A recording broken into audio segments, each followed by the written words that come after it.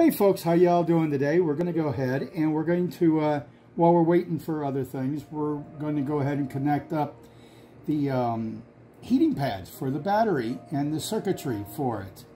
So we're going to go ahead and discuss it. And first we're going to show, just like we did prior, we went ahead and we drilled with the 11/16 little box going around. And then we went ahead and with a box knife and clipped and cleaned it up.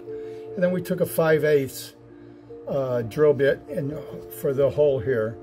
And then we went ahead and installed it and from the behind and come from the forward. And it's a nice flush surface.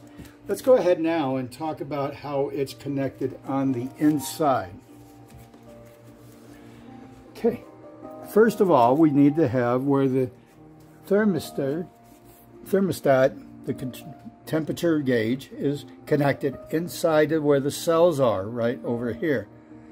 Then, of course, a couple, maybe 5, 6, 7 videos before, we went ahead and wrapped everything up right here, and over here, where we wrapped it around and put our system into place for our heating pads. Okay, and then of course we went ahead and wired it up. We have one connecting up to here, here, and here, and this is the junction for it, all through to here.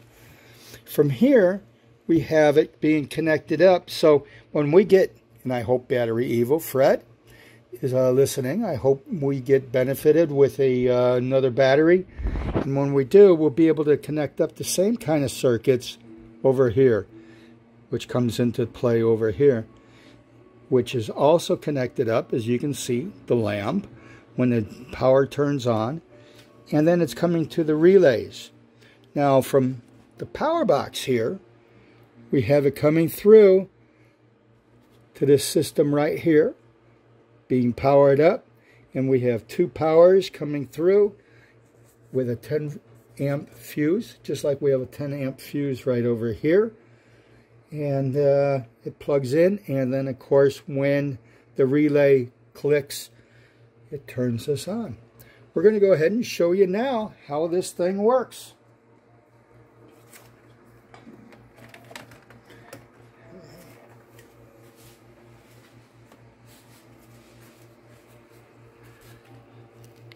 What we got here is we have a nice glass of ice water, and we're just going to dip the thermistor in here, and it should come down in temperature really quick. When the best temperatures through a lot of research is 40 to 100 for the LiFePO4 battery cells. So this is going to turn on, and you can see it's also not using that not that much amperage. And then of course we'll be going through, and it shows 3.1, 3.2, 3.65 amps for all 3 of those working. Now you can see that it turned on, and it should be warming up the battery, and as the battery warms up, because this is in there, it quickly goes ahead and shuts off. We sure appreciate you. We sure appreciate you, and we thank the folks that help us with the projects. And until next time, I hope you'll find this beneficial. And if you like it, please hit like and share. Thank you. You guys have an awesome day today.